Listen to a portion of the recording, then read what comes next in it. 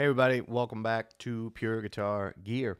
Thanks for tuning in. Make sure you smash that like button and subscribe because I don't want to go to work anymore. I just want to do this and not go to work. So hit the like button, subscribe, leave a comment, leave a nasty one. I don't care. What are we talking about today? We're talking about guitar amp speakers. Just hit the button. Hot topic. Which ones are good? Which ones suck? This is what we're doing today. I got this for dirt cheap a couple weeks ago. Check it out. Boom. Ugh. Celestion blue or Vox branded blue. I got this for like 80 bucks.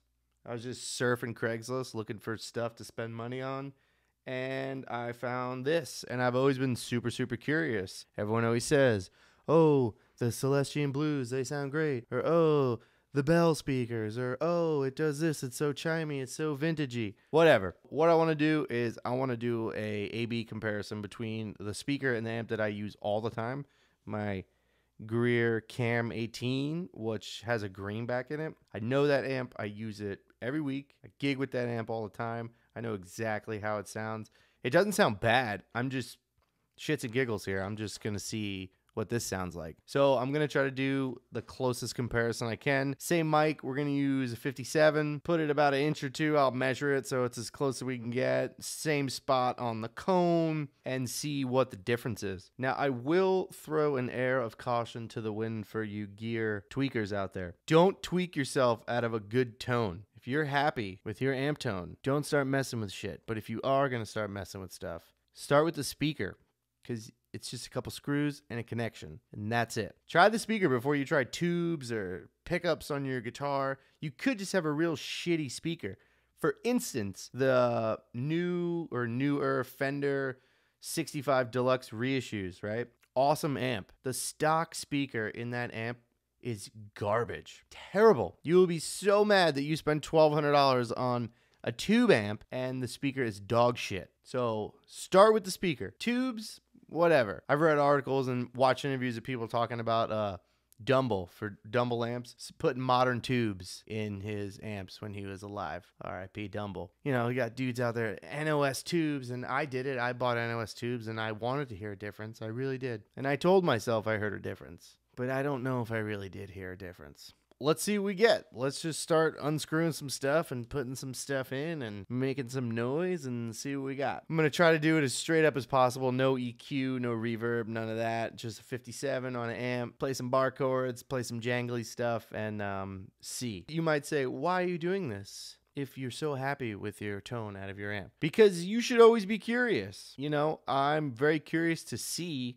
not necessarily how it's going to sound in the room, but is it going to sound different in the mix, the live mix? Is it going to sound different when I'm recording at home? Will it cut through just a little bit? Will it sound more vintagey? I don't know. We're just going to have to find out and see what happens. So here we go. Hope you like it.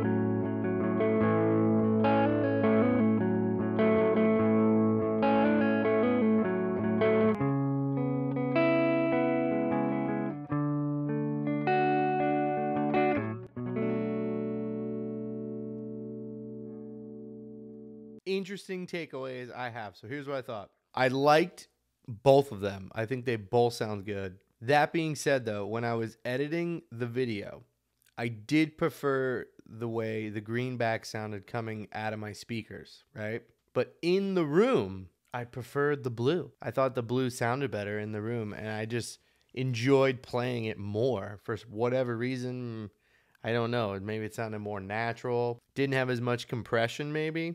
But interestingly enough, I preferred the blue in the room. So let me know what you guys think down below. Did you like the green? Did you like the blue? Make sure to like and subscribe, and I hope you guys enjoyed it. Have a good one. Peace.